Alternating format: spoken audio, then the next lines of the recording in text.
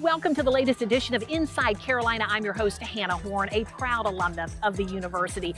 In this episode, we are plugging into the latest research happening here inside of the university's College of Engineering and Computing. Now here, there are 6 departments and 40 academic programs leading innovation around the state and really around the world for the U.S. military, NASA, and General Motors, just to name a few. You're going to meet a leading battery expert, and then we're going to fly high inside the college's aerospace engineering program. So buckle in and tray tables up. We're going inside Carolina.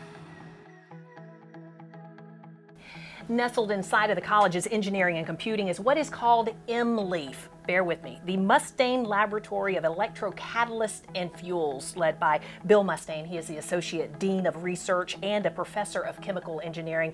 And while this is a very daunting subject, again, stay with me, I believe you'll find that this is subject matter that we're really talking about in our everyday lives and certainly seeing in the headlines. Dr. Mustain, thank you so much for joining us. Thank you so much for having me. There is a buzz about, especially electric cars, for example, but still some challenges to overcome before this is mainstream, widely used, accepted new technology.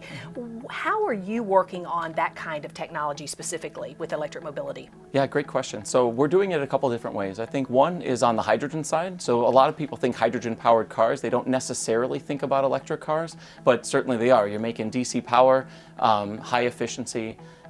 It's fantastic. And the other side, of course, is batteries. And so, our group works on both hydrogen generation and then hydrogen use, and then the same thing on the battery side. We're doing a lot related to materials and about the design of new batteries for cars and other applications. An interesting part of what you just said as well is that it's not only research you and your fellow colleagues are doing, but you're including students into this research as well who are learning how to create real-world solutions for real-world problems. Yeah. How are you bringing them into this conversation through, I guess, lab work? Yeah, so I think talking about bringing students in, I don't think gives the students nearly enough credit. I mean, the students are the lifeblood of all of the things that we do at a university. So we have undergraduate students, graduate students are getting their master's, their PhD. They're the ones that are in the lab every day, really pushing the edges of technology. No doubt the students who are working with you on these projects are getting incredible career experience. What are some of the jobs and places that they're taking this experience into and changing our world? Great question. So one is the companies that are funding the work. One of the things about being very practically oriented and having a lot of industrial funding is that those people use those projects as recruiting opportunities for students, whether it's for internships or full-time jobs. So the companies that are actually funding the work take a lot of our students when they graduate, which is really fantastic. Another outlet for students is the national labs. And just in the last 3 years or so, more than half of my graduate students have left and taken positions at national labs, and some of the undergrads as well. Lastly, people used to think of chemical engineers working in petrochemical facilities or manning a distillation column or something.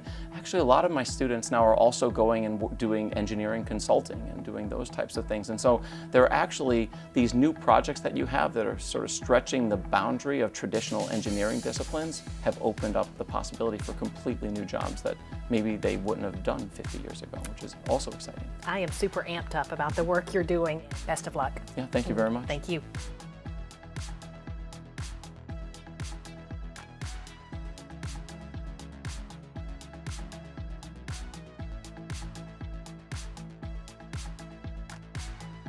Thanks for joining us, Dr. Mustain. Now from cars to the high-flying success of another area of study, aerospace. The University of South Carolina is supporting South Carolina's industry, aerospace, with its education and research. Leading the effort is Sang Hee Won, Director of the Aerospace Engineering Program and Associate Professor of Mechanical Engineering. Dr. Wan, thanks so much for joining us. Thank you for having me. Engineering students who work and study here are doing research for some of the state's 500 different aerospace-related companies and suppliers. This is the state's only aerospace engineering program.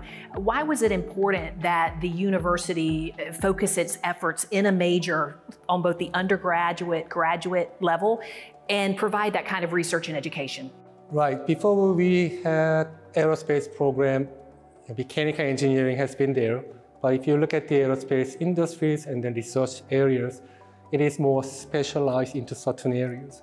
And then having the Boeing coming down here, having the big factory there, and then they do produce Dreamliner 787, mostly from carbon composite areas. So that was the motivation to install aerospace engineering programs so we can educate students who can support industries in South Carolina. And when you talk about carbon composites, that's what planes are made of, right? I know I'm simplifying this for people like me, but that's what planes are made of. And so studying that is awfully important to what happens here. Is that correct? Yes, and then depending on how you structure the carbon composite materials, how you do thermal treatment, it combines material science, mechanical engineering, and many other disciplines to make sure that you can create the best materials for the aircraft.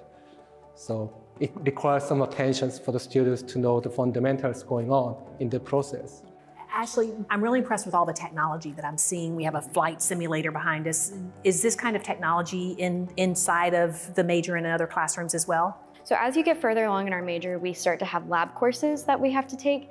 And those are the courses where you start to see the technology that you've learned about and actually start to use it. So for one of our Lab 1 projects, we actually have to design an airplane and fly it using these flight simulators. Do you think people would be surprised at the innovation and technology that's used in the aerospace program here at USC? Yes, it surprised me. I mean, it was extremely surprising to see that we actually had so much funding. I didn't think a program this young had such a foot in the door. And then once I got familiar with everything, it was extremely surprising to see that, oh, these budgets are actually pretty big. And you can see that there's going to be a lot of room for growth. A large part of your work here is also inside of the McNair Center for Aerospace and Innovation and Research. Sure. And that center, I would be remiss in not mentioning that is named after Ronald McNair, a South Carolinian who tragically died in 1986 in the Challenger explosion. I remember being a little girl watching that on television that day. Why is it important that his legacy continue in the work that's happening inside the McNair Center? If you look at the aerospace industry in South Carolina, we do have probably more than 500 industries in the state. And no one knew that South Carolina was the main state for the aerospace industry.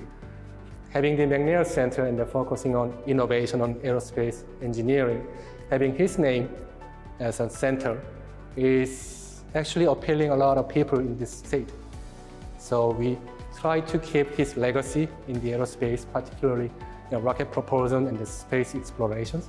That could be a good inspiration to the next generations to come and then spend their time in our program. Well, you heard it here first on Inside Carolina. New innovation. Thank you so much for joining us. Thank you for having me. A very special thank you to the College of Engineering and Computing for hosting us today. What a warm welcome. You're doing some incredible work and your Gamecock family is proud. If you enjoyed this episode, be sure to share it with your friends, family, and fellow alumni. We'll see you next month here Inside Carolina.